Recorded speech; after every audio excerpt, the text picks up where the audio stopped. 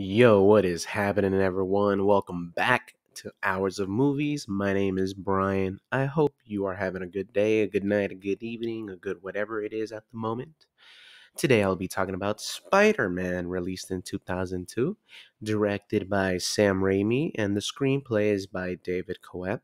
It stars Tobey Maguire as Peter Parker slash Spider-Man, William Dafoe, or actually, let me say that again, Willem Dafoe as Norman Osborn, Green Goblin, Kirsten Dunst as Mary Jane Watson, James Franco as Harry Osborn, Cliff Robertson as Ben Parker, Rosemary Harris as Mary Parker, and including J.K. Simmons as J. Jonah Jameson. I know he's only in the movie for maybe about 5 minutes, but that just goes to show how, iconic J.K. Simmons made J.J. Jonathan out to be.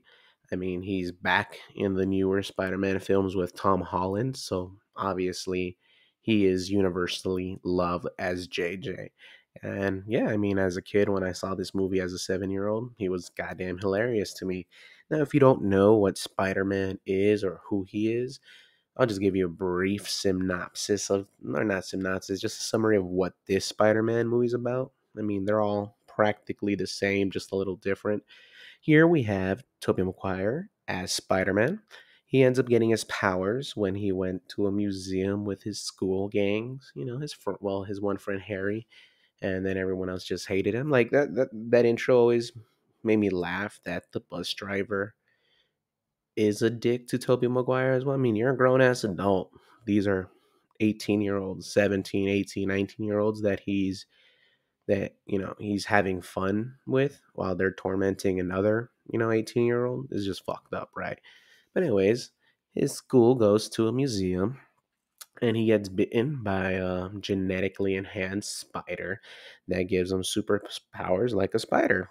Walk on walls, shoot webs out his hands. In this one, he doesn't make any mechanical device to help him shoot out webbing. Sam Raimi was like, I really don't want to go into explanation how a kid just created this, so let's just give him webbings already in his hand. And I like it. I mean, I think it's better than the mechanical webbing thing, but obviously it takes away from, Spider Man and certain situations where he'll run out and he needs to figure out how to like win just using his brains and his own muscles and agility instead of the webbings. So yeah, and he eventually becomes a superhero named Spider-Man. But while this is happening, his best friend, Harry Osborn, dad, Norman Osborn, takes it's almost like the super soldier serum. I mean, it's the same universe, so it probably is just like different, right? I don't remember. Sometimes these little facts just like leave my mind when I need them the moment, exactly when I need them, like right now. But no, but he enhances himself, makes him a lot more stronger, faster, unbeatable. I mean, he's in almost every way stronger than Spider Man, considering, this is Tobey Maguire's first couple months as a superhero, and Norman just got the juice and cheated his way into supervillain stardom. But yeah, they both have to deal with each other, but Peter Parker has to learn how to live a normal life while juggling being Spider Man. And it's a lot more grounded than the other films, which makes me like it, I guess. I guess mainly also because I grew up watching these films. I mean, I was 7 for this one, and by the time Spider Man 3 came out, 5 years later, I was like 12. And now here I am, just loving every moment. Obviously, the Andrew Garfield ones aren't as great as they should be, but it's okay. I mean, Spider Man's still fun, but Tom Holland, those are freaking awesome. But honestly, for me, it goes with like this Spider Man, or not even this Spider Man 2, then like Spider Verse. Spider Verse is a dope Spider Man movie, one of the best. Anyways, I'm just getting sidetracked. But yeah, I do I like this movie? Of course. I mean, I'm like pretty much praising it. There's a lot of good things about it. I think overall, the CGI still holds up a bit. There's a couple moments where it looks a little bit more like a video game or a bit bland, but hey, I mean, what do you expect from a movie that's almost 20 years old? It turns 19 this year, so that's fucking wild. Yeah, it turns 20 years old next year. Damn, time flies. So it's a good thing the CGI still holds up, especially in the moments where it needs to be, I guess, like the close up moments where Spider Man is dodging blades from Green Goblin, or when they're sort of bouncing around in the hot air balloons during the World's Fair. So at least certain scenes like that still look good. Obviously, there's a couple moments where it looks a little bit shit, or there's that one scene everyone loves to point out after the World's Fair when Spider Man saves Mary Jane Watson, and as they're flying through the city, her hair is blowing the opposite direction, and then that's not even Tobey Maguire holding her, it's just a dummy. You could tell because it's just not even breathing. It's not a human. It's a dummy. So obviously there's things like that, but you can't really hate on it, can you? A lot of movies are gonna have that. But hey, yeah, the CGI is dope. Particularly, I probably said that wrong. But anyways, I like or I adore the characters mainly because they feel a lot more realistic compared to what kind of superhero films we get mainly, Peter Parker, what I always liked about this one is that he is a regular Joe Schmo. He's just trying to get through life, pay rent. Luckily, he has Harry, and they sort of share a apartment, a condo. I don't know. It's huge, and I'm pretty sure Harry's paying most of it, or not Harry, but Norman is probably paying for all of it. Most likely, I'm pretty sure they mentioned it. But he's just a regular dude trying to get through life, trying to get through school.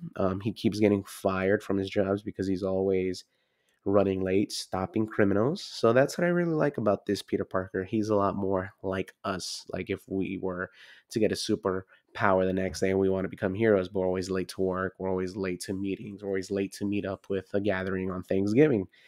And, I think that's why Spider Man 2 is the greatest superhero movie of all time. But I'm just like, I'm going to just jump ahead if I continue on that sentence. So we'll just leave it at that. Then we also have Willem Dafoe, who is just superb in this. This movie was my introduction to him, and boy, was he terrifying. I mean, from the moment he kills Dr. Strom, it just set fear to me. Dude looks demonic when you see him. I mean, he has that evil face, but the way he just Dr. Jekyll's and Mr. Hyde's himself throughout the film when he's talking to himself or just like having arguments with like his reflection. It's just good. It's overall wonderful acting by Willem Dafoe. I mean, dude, anything he's in, I'm in. Like I'll watch it. He's one of those actors where it doesn't matter how bad the movie is. I'm pretty sure he's gonna be great. The Boondock Saints gets a lot of hate. Like people hate that fucking movie, but I enjoy it mainly because, well, one, I love action movies. So if you give me an action flick, whatever, I'm in. But Willem Dafoe playing like what is he? I don't even think he's schizophrenic. I think he's just like is he? I don't know, but he's just playing a whacked out FBI cop agent. It's been a while since I've seen the movie, but he plays one of those agents trying to figure out who like the Boondock Saints are, like the two brothers causing a ruckus. But he is terrific in it. I mean, he's terrific in A Florida Project. He's terrific in a short film called The Smiling Man, which you can find on YouTube. Just type in Willem Dafoe smiling, and it'll give you like a 8-minute short of him where he can't stop smiling. It's creepy yet wonderful. I mean, dude just brings his A game all the time, and I'm just glad that this dude just gave us a great Green Goblin.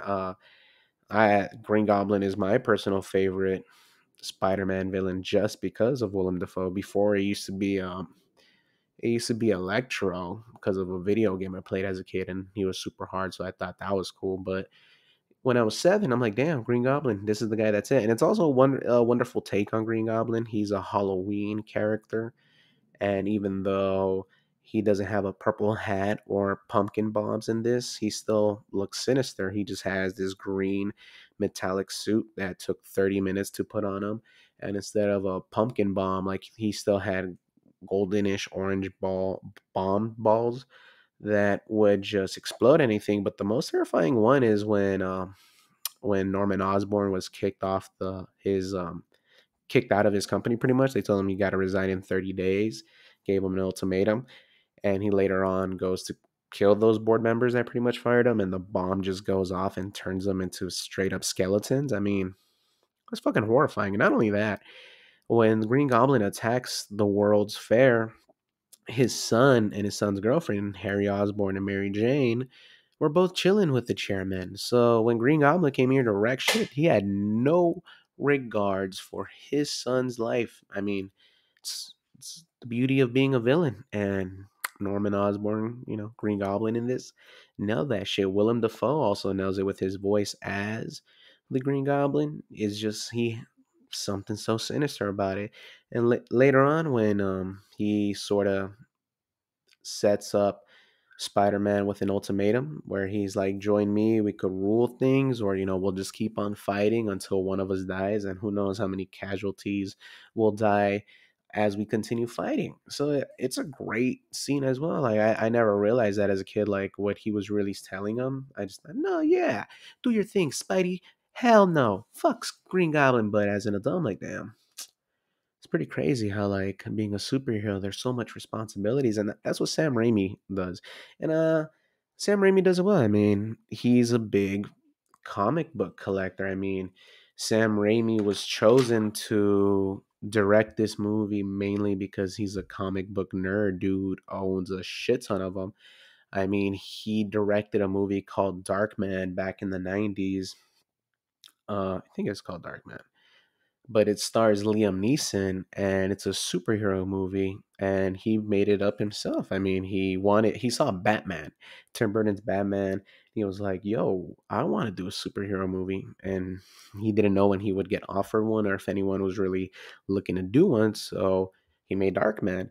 And Sonny, after a couple other directors had passed or they just felt wouldn't get the right, you know, vibe that they were envisioning, they got Sam Raimi to do it. And yeah, I mean, as a comic book lover, that dude poured his heart and soul into this shit. Probably, I mean, Spider-Man 3, for as much flack as it gets, it wasn't even supposed to go down like that. It was supposed to be a different type of movie. He even envisioned it so differently. But hey, studios, they always got to get involved with a director's vision, a writer's fucking, you know script, because that's what they do. They just got to make it their way. They got to try to make it profitable, or they just want to be able to sell more merchandise. I don't know what it is, but studios can never let the vision of a director happen. Then we also have Kristen Dunst and James Franco, who play like a backseat role in this. Mainly the focus is on Peter Parker because obviously it's Spider-Man and it's his origin story beginning kind of film. And then Willem Dafoe is his first villain. This sort of shows him that you got to keep your identity a secret no matter how much you want to tell Mary Jane that you're Spider-Man, or you want to tell May you're Spider-Man. If someone finds out, they'll put him in danger. And that's what William Dafoe as Green Goblin does. He puts Mary Jane Watson in danger near the end of the film, and Aunt May, like in the like close to the end, but not so much. And yeah, so these actors, they are. No, I don't want to shit on them. Well, I'm not going to shit on Rosemary Harris. She's actually a great actress. But I mean, James Franco has never done it for me. I mean, he's had a couple roles where he's good in them, but I'm never convinced. Oh yeah, that's another character. It's always like, yeah, that's James Franco playing blah blah blah. So that's him. But I mean, here he plays a rich, smug kid who has a lot of emotional problems, and I mean, he plays it well. I mean, he sort of fits it. And then Kristen Dunst, like, she's not a bad actress. She's not an amazing actress, but she's an actress that you can tell enjoys acting. So you sort of just root for her in whatever she's in. Like, no matter what Kristen Dunst is in, when I see her, I always go, "Oh, it's Kristen Dunst," and I always seem to enjoy her. And here, I mean, I love her as Mary Jane Watson. I mean, it's my OG. It's my OG Mary Jane. So I guess that's why she is so great in this for me, but she plays that whole girl next door thing really well. Then we have Cliff Robertson and Rosemary Harris as the Parkers, and Cliff Robertson is only in this for a bit, but he knocks it out the park, especially the scene where Spider-Man or Peter Parker tells him, "You're not my dad, so quit acting like it." And the broken face on Cliff's, man, like the broken face Cliff has, like he creates for Ben, is just like, damn, you know what you said, and that shit hurt. But it's all good, man. And when he dies, I forgot that he doesn't really say anything. He just says Peter, Peter, Peter, Peter over again, and then he passes.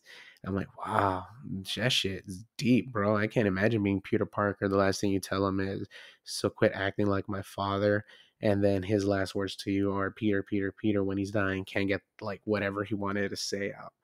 And then Rosemary Harris, I mean, she's splendid in all three of them. She's always great. Aunt May, she's a wonderful, kind Aunt May that always knows what her, beloved nephew is up to. And she's just terrific. And yeah, that's pretty much the whole cast. And they make the movie a lot more enjoyable than, I mean, than it already is. Because the script ain't too bad. I think it's a perfect blend of comic book wackiness, but also seriousness. And also, I guess it could have been written a lot more better for Peter to be a lot more snippy because a lot of his jokes are very mid 30s dad, I guess, instead of a teenager. Because some of the jokes he just throw, I'm like, man, that's not funny. That's just like a dad joke or just something a dad would say. So I guess that could have been a lot more better. Some more Peter Parker esque catchphrase, not catchphrases, but quips and one liners, some zingers.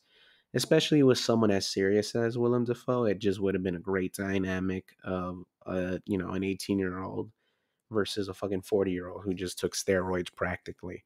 So that could have been a lot more better. The love triangle, I hate it. I mean, I hate most love triangles in films. It always makes me go like, ah, here we go. Why can't someone just be the adult and say, I like this person. My bad, bro. Do you like them? If you want to, just talk it out. I love triangles in movies always makes me go like, ah, but hey, I think everyone needs a dynamic. You got to have a love situation. So obviously, James Franco and Mary Jane, they're together, right? They end up together, and then they break up because Mary Jane ends up falling for Peter, and because like she realizes Peter Parker has loved him my whole life, and Peter has been in love with Mary Jane since elementary school, and no, and Harry knows this, right? But Harry still ends up dating Kristen Dunst after what the graduation is like when he went up because she ended up breaking up with Flash Thompson. Oh, shout out to my boy Joe from Magic Mike in this. I didn't even realize that was him until Lori pointed out. She's like, "Hey, isn't that guy? That guy Joe?" And I'm like, "Oh, John Mandadillo." I know. I'm sorry, but yeah, I was like homeboy from Magic Mike, the D&D dude, the Dungeons and Dragons man. Yeah, that's him. So Harry just weaseled in his way in there like a rebound, a proud rebound. He was like, "Haha, don't trip, bro. Here I am." But he knows Peter Parker has like feelings for her. Whatever. He doesn't even tell him. That's the dickish part. Like I said, Harry Osborn in this is just a piece of shit, like a conniving asshole who loves Peter Parker like a brother, but steals like his crush because he's like, yeah, Peter's never gonna have a chance. But then when Peter Parker finally swoops in and takes Mary Jane, how does he act? He gets all whiny and bitchy. He goes crying to his dad, going, Dad, you right. She was just using me. She loves Peter, It's just like, bro, you took her. I mean, come on, man. It just makes no sense. Love triangles, it doesn't. But I mean, it sort of is put in there for you, Green Goblin to find out that, oh, Peter loves Mary Jane. Mary Jane, she is my next victim. I'm a kidnapper. So I mean, that's what it leads to. I mean, those are the only two downsides of the movie that I really just don't care for. Just the whole Peter Parker not really being Peter Parkery, but it is what it is. Everyone has their own visions for their own things, and then the love triangle. But I guess it's supposed to lead us to that wonderful discovery that Peter loves Mary Jane. And I like that ultimatum too, when Green Goblin pretty much at the end of the film has Mary Jane and like I guess, is it a field trip? I mean, it looks like it's late. It looks like it's 6 7 p.m., 8 p.m. tops, and there's a field trip going who knows where. These kids are on the gondola. That's what it is, gondola, right? Like, what were they doing at a field trip so late? I don't know. But I love when Green Goblin has to give them an ultimatum. It's like, you can either save Mary Jane or you can save the kids. And it's just true evil. And Spider-Man. I was gonna say Spider-Man. Spider-Man, he saves them both because he's badass. Oh, one great thing about this movie is the action, how it's sprinkled pretty well throughout the film. I mean, sometimes it's not a lot of action sequences, but just something cool and kick ass, like Green Goblin pretty much coming into Aunt May's house, scaring the shit out of her, sending her to the hospital, or when Green Goblin blows up JJ Jameson's office, asking who the person is that steals Spider Man's pictures, or when Green Goblin blows up his competition, like the weapon competition that he's against, and he blows their shit up, causing them to not buy his company, Oscorp. So yeah, a lot of like explosions that the Green Goblin does is tight and horrific. I mean, Sam Raimi is a horror director originally. If you haven't seen the Evil Dead series, I suggest you check them out. The first one is like one of those scary sillies, but as they go on, it just becomes funnier and funnier. So I suggest you check him out. So since he has that horror element in him, I think that's what Green Goblin does well for those explosion scenes, and that he looks like a monster, a jump scare almost, something to freak you out. It's not like a scary movie scare, but it's a superhero movie scare, I guess. He does that really well. And also the action sequences and the maze fair when Spider-Man and Green Goblin finally show down for the first time. It's just fast, not a lot of cuts. The punches are just, connecting. It's done so well. Not a lot of, stunt coordination happening, just a straight up brawl between the two of them. I mean, Peter Parker has never really fought in his life, so right now he's just doing what he feels. So that's why everything feels a lot more 1-2 punch kind of thing, and maybe that's why Green Goblin really overpowers him. Spider-Man's just learning to become Spider-Man. He's learning the superhero ropes, and Green Goblin just beats the shit out of him easily every time. So at the Mayfair, he beats him up, and the only way Spider-Man really wins is using his brain, because that's what Spider-Man does, by fucking up his glider, causing him to fly away Team Rocket-esque. Then we move on to their second fight, which is in like pretty much the fire in that apartment complex, where pretty much Spider-Man has a fucking warrant for his arrest. I always thought that was hilarious that the cops are looking to arrest Spider-Man, so he has a warrant, and he ends up showing up at a fire, and he's about to get handcuffed by the fucking NYPD, and he's some ladies yelling, so it's like someone's in there, he needs to save him, and they tell him, yeah, go do it, but come right back. Like, come on, you really think? I'm glad Peter's like, this is one of those like Peter Parker lines where he goes, if I go in there, I'm not coming back, and then he just jumps up. Like, great. So once he goes in there and they sort of have a showdown between themselves, it's dope, because I mean, that yell Green Goblin does when he turns around freaks me out every time. It's just a weird shriek that he does. Like, does he have that implanted in the helmet? Like, what is it? Or the mask? At least, I don't know. But it's a dope fucking fight scene. It reminds me sort of like the Matrix when fucking Peter's dodging all those blades. And then their third and final fight scene. I mean, well, that before I get to that one, like that one, Peter wins because he just sort of dodges everything, goes back to Green Goblin. He needs to get out because there's a fire. This shit's about to blow. So he got out there luckily because they were in a fire, and they both knew, well, we both got to go. And then the third fight, once again, Peter Parker's just getting his ass kicked. And I'm just saying Peter because Spider-Man don't get his ass kicked. So Peter Parker is just getting his ass handed to him by the Green Goblin, and he beats him so bad his mask starts ripping.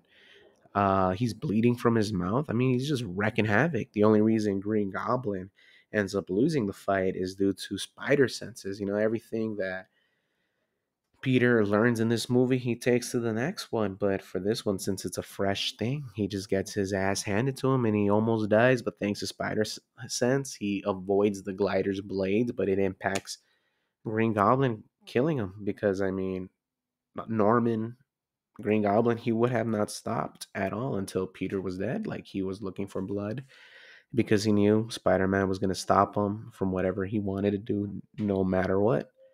So, yeah, I mean, the action sequences are dope. I mean, everything is awesome when it comes to action. There's not a moment where you're missing any of it because you're given something at least every 15 to 20 minutes. And that's great. I mean, I really love this movie, and like just like I like the X-Men movie, the first one, and X2 with Nightcrawler. I guess this is sort of like my Iron Man. This is sort of my Ant Man. This is my Batman from the 89. This is my Superman from 1978. This is my introduction to not superheroes per se, because I watched a lot of cartoon there, but this is my introduction to a big screen superhero, something I was able to see in theaters and be blown away with it, which is why I always like, holds a special place in my heart. And I mean, I've seen this movie over at least 20 times. This is the first time I watched it in years, and I was surprised that I was able to know certain lines still, even though I haven't seen the movie in years. So, I mean, it's something that is implanted in my brain now that this one and Spider Man 2 and Spider Man 3, I've watched them over and over. I mean, Spider Man is one of my favorite superheroes. And I mean, Tobey Maguire, not the perfect Peter Parker, but a decent Spider-Man, a decent Peter Parker. He's pretty good. Tom Holland really takes the crown for best Spider-Man, but Tobey Maguire holds a special place in my heart. But the movies do too. I mean, they're pretty realistic in a sense. But the movie also has some wacky moments, like where when Green Goblin is, threatening Spider-Man with the kids in the gondola and Kirsten Dunst, the New Yorkers start throwing shit at Green Goblin, causing him to get distracted and have like Peter save everyone kind of thing. I always love that scene because when you think about it, Spider-Man probably would have lost that too. But if it hasn't been for the New Yorkers, who knows? If it wasn't for the New Yorkers, he would have lost it. I'm just saying. But thanks to the New Yorkers, Spider-Man won that part of the battle, and the New Yorkers get credit. New Yorkers won, Green Goblin 0, and it's going to stay like that because he died. So New Yorkers are undefeated against Green Goblin. Also, that scene was included because it was a year almost. Well, not this movie came out in April, so it's been a couple months after 9/11. So that scene was added to show unity in New York. So I mean, that's a good shout out from Sam Raimi and the writers. Yeah, but I'm just saying, New Yorkers over Green Goblin. Or, obviously Green Goblin pretending to be a woman or a child or a teenager, whoever he was pretending to be. And then he comes out looking all freaky. But the movie is just fantastic, man. I mean, it still holds up. I mean, I like Sam Raimi, so everything he's really done is great. I'm excited for him to do the new Doctor Strange film. I feel like he said it's going to be a horror film, so fingers crossed. Hopefully we see, Tobey Maguire back. That'd be amazing. I'll probably cry, to be honest, if Tobey Maguire shows up in the new Spider-Man, I mean, or the Doctor Strange film, or even in the new Spider-Man movie. I don't know what's going on, but I pretty much I'll cry if Tobey Maguire shows up, or even Willem Dafoe. Maybe even Kristen Dunst. No, I wouldn't cry if Kristen Dunst shows up. I would just probably be like, woo, J.K. Simmons, he's already back, so it doesn't even matter.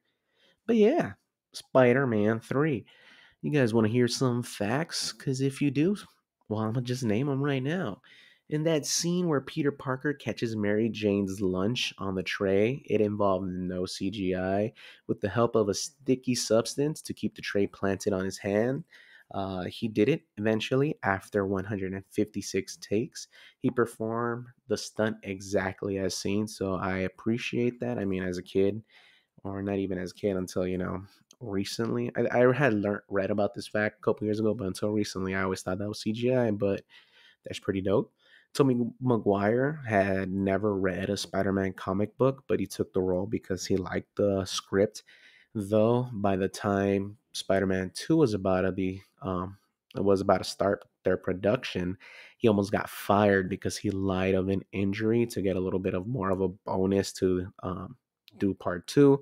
But later on, they found out that he was lying about it, so he almost got fired and replaced with Jake Gyllenhaal. But Jake Gyllenhaal obviously did not get the role because Tobey Maguire had to do a public apology to the cast and producers and everyone. So I mean, shit. I mean, pretty foolish of Tobey Maguire to try to do that. Hugh Jackman was supposed to have a cameo in this movie, but he ended up not because the crew could not get the X-Men costume, his Wolverine costume. Willem Dafoe performed about 90% of his own stunts. This is the first movie to showcase the Marvel logo, the flipping the pages of the Marvel logo. Uh, I already said the whole Sam Raimi being an avid comic book collector. I think one of his first projects, he sold a couple comics to fund it, but he ended up getting it all back. So that's cool. Oh, for to sign on for two sequels, the paycheck was 26 million. So Tobey Maguire had a 26 million dollar contract that he almost threw down the drain because he wanted to get paid a little bit more, so he faked an injury. I don't know.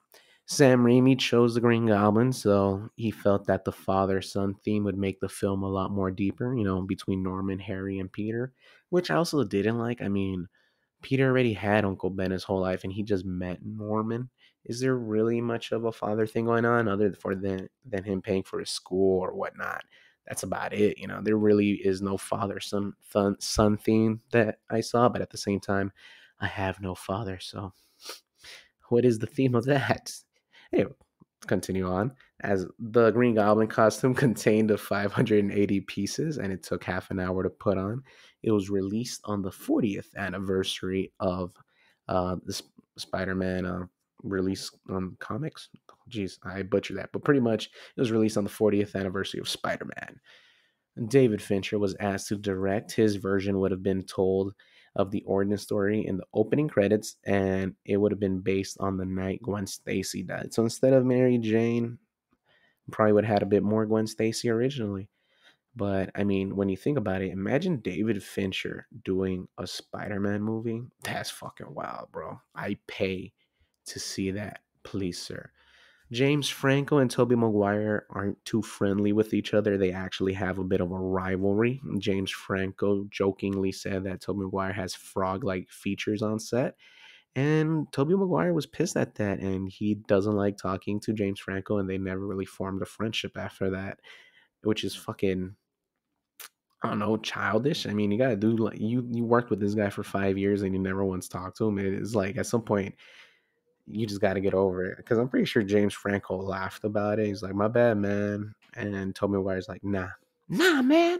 You guys seen that video of Tobey Maguire yelling at paparazzis when they're surrounding him? Like, I totally get why he's yelling at him, but like, it's just I've never seen him look so angry. Other than Brothers, have you guys seen that movie, Brothers? That's a pretty damn good movie. Also, I just saw the trailer for Cherry that has Tom Holland, Spider Man. And I guess every Spider-Man has done a war movie, right? Tobey Maguire did Brothers. Andrew Garfield did. Oh my God, what is that movie? But the one where he plays a, a soldier that doesn't believe in violence, and all he does is save like not all he does, but he saves like over 100 wounded people, like by praying. I don't know. It's a great movie if you guys want to check it out. It's a fucking that shithead Mel Gibson directs, I think, but it's a damn good movie. And now you have Tom Holland in this movie called Cherry. So hey, interesting that the Spider folks are doing military films sometime in their career. Makes sense though. I mean, Spider Man, the military, is just two different aspects. You got to knock both of them out. And then we also have during the fight between Green Goblin and Spider Man, near the end, William Dafoe accidentally clipped Tobey Maguire in the chin with one blow. When I read that, I wondered, does Tobey Maguire have gripe with William Dafoe by that? No, he probably doesn't. It was an accident, but I can only imagine if Tobey would have been pissed or how he would have reacted. I mean, William Dafoe would have been like, calm down, man. And I would have been like, oh, yeah, dude. I'm sorry, bro. Sorry, man. Uh, Other actors considered to play Jameson. This is interesting because it would have been just every actor would have just brought in a different feel. We got Art Lee Ermey, who, if you don't know, is a legit drill sergeant. He has a very popular role in Full Metal Jacket when he's yelling at all the soldiers. Hugh Laurie, I'm pretty sure that's Dr. House, right? That's what everyone knows him as. Harv Purcell, Dennis Farina, Michael Keaton, Batman. That's pretty dope, which is funny considering that if he would have been J.J. Jameson, would have been good, and then he would have been like later on in this film, he would have been the Birdman and J.J. Crazy. Fred Ward and Bill Paxton. I'm surprised Bill Paxton never got it. Stan Lee was almost considered, but apparently they just decide, nah, it doesn't feel right. And he was cool with it, but he always thought that he could be J.J. Jameson. So that would have been dope. Chris Columbus was offered the role to direct originally, but instead he decided to do Harry Potter and the Sorcerer's Stone. So, I mean, he ended up that working out for him. So, good job, Chris Columbus. Both Tobey Maguire and Willem Dafoe started doing yoga so they could feel more flexible. They also did a spider-like yoga sesh, which is, I guess, they thought it would be funny, you know. And the studio expressed interest in Leonardo DiCaprio and Freddie Prinze Jr. playing the part of Spider-Man. Leo DiCap and Tobey Maguire are actually BFFs in real life, so I don't know how Leo would have felt. I mean, Toby would have felt if Leo just stole the role from him, or not even stole, but he was just like, "Yeah, I'll take it." I don't know if there would have been bad blood. Scott Speedman and James Franco were also tested for the part. James Franco didn't get it, but he auditioned for Harry because they're like, "Yo, you might be a good Harry." Worked out for him at the end. Stayed in this trilogy. In the final battle between Spider-Man and the Goblin, the CG artist had to change the color of the blood pouring from Spider-Man's mouth to clear liquid indicating spit. This was to ensure a PG-13 rating. Isn't that bullshit, bro? Like, come on, it's just blood. Everyone bleeds. Like, what are you trying to hide? I knew it was blood. It was white, but I don't know why Spider-Man would have been dripping all that drool, you know? I don't know. Fucking studios. Fucking MPAAAA.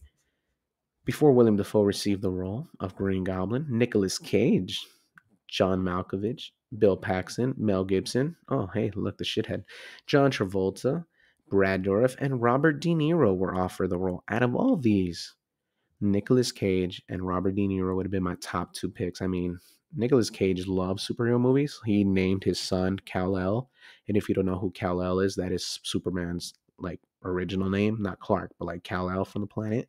So I mean, dude loves his superhero movies. He was gonna be in a Superman movie. He was gonna be Superman, and it was gonna be directed by I want to say either Tim Burton or Kevin Smith. If you look up Nicolas Cage Superman costume, you'll see him in it. Like they legit were ready to do it. He was gonna be Superman. So I feel like Nicolas Cage probably would have brought the same exact craziness that Willem Dafoe brings, but obviously Nicolas Cage has a different voice, so it probably would have just been a lot more frightening, like a dad yelling at you. And then Robert De Niro, I mean, it was already the 2000s, 2002. He was up in like what, his 50s, and he's almost 70, 80 now. So yeah, I mean, that would have been interesting. I don't think it would have worked out too well, but he's a damn good actor.